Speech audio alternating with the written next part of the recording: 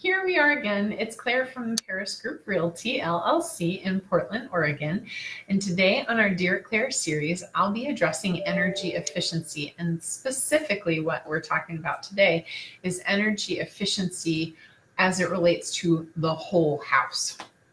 So right now, and this is actually I'm gonna highlight three main sort of meta efficiency ratings and how they're slightly different.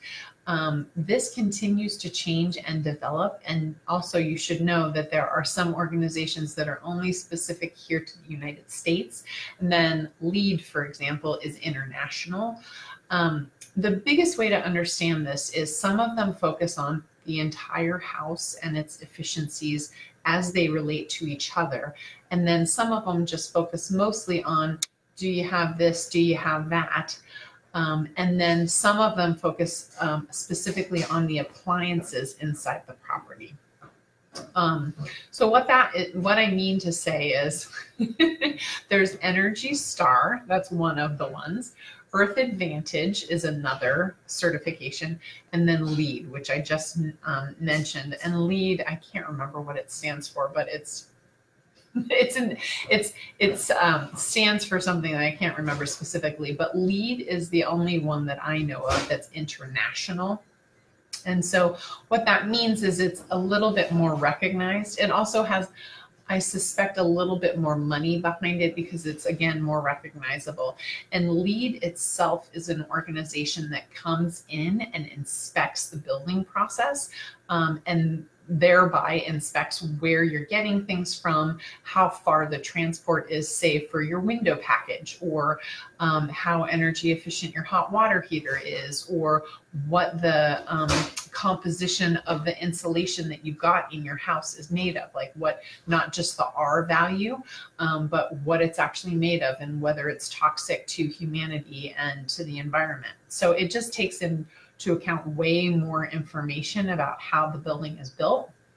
It does not take into any account aesthetics. So you should know that, because a lot of people, interesting to me, but a lot of people confuse energy efficiency with modern and pretty, but that is not necessarily what it is. I've seen plenty of buildings that most people might not think are very attractive, but are very, very energy efficient. So for the LEED certification itself has several different levels. So there's silver, gold, platinum, and certified. Certified's obviously the lowest. And with each level, it gets stricter and more difficult. So if you've got a home that you're looking at to purchase, a gold LEED home, and by the way, this is often not in residential because it's so expensive to do. So it's way more often in commercial, but sometimes you will see a LEED certified home, and that's going to be a very expensive home because the process, you actually hire LEED. They send these people out to do third-party inspections. They're looking at all these, the application is super complicated and difficult. So that's why it's usually commercial property. Then Earth Advantage home certification is the one that you're going to see with most homes here in Portland, Oregon. It's also through an independent third party that's called Earth Advantage. And they have also certification levels. So they have silver, gold, and platinum. And they have 5 categories that they're looking at specifically: energy efficiency, indoor air quality, resource efficiency, and environmental responsibility and water conservation. So it's a little bit of an easier certification to get. It's a little less expensive as far as the builder is concerned, and it's a little less stringent about where you're sourcing materials from. It's more like, oh, okay, this is a, excuse me, this is a high efficiency hot water heater, check. And you can usually, you know, if your water efficiency, say you didn't plant xeriscaping plants in the front yard, then maybe the hot water heater is going to make up for that, or the low flush toilets would make up for that. Anyways, This gets really complicated, guys, and I'm happy to explain all of this.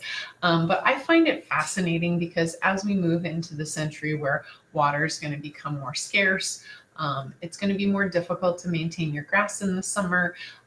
You're probably not going to want an old toilet that takes like 15 gallons of water to flush when the toilet that you can buy even at Home Depot is about 1.5 gallons. So there's a lot of stuff to consider as far as upgrades that you can make to your existing house, but these are usually specifically with new construction. And then the other one is Energy Star. This has a lot to do with appliances. And that's how it started is you'll see the little Energy Star on your appliance, and that just means that it's more efficient than most other appliances of that level.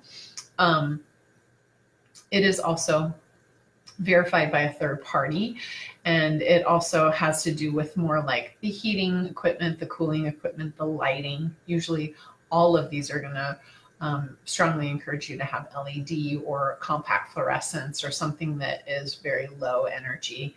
And it also has a requirement that you have base level code for insulation.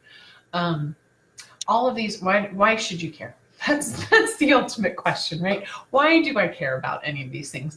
Typically, these homes are going to be more comfortable. You're going to have less drafts. They're going to be cheaper to run, so your utilities are going to be less expensive, and they're quieter. Like just as far as livability goes, they're usually just more quiet and more comfortable. So it does make a difference. I mean, you're making a difference for the environment, but it also makes a big difference for livability. Anyways, I threw a lot at you. If you have any real estate questions or topics that you'd like me to address, please send me a message below. And also remember to subscribe to our Paris Group Realty LLC YouTube channel, because we have all this information and more there that we'd love you to check out. And thank you so much for tuning in. Have a great day. Thanks so much.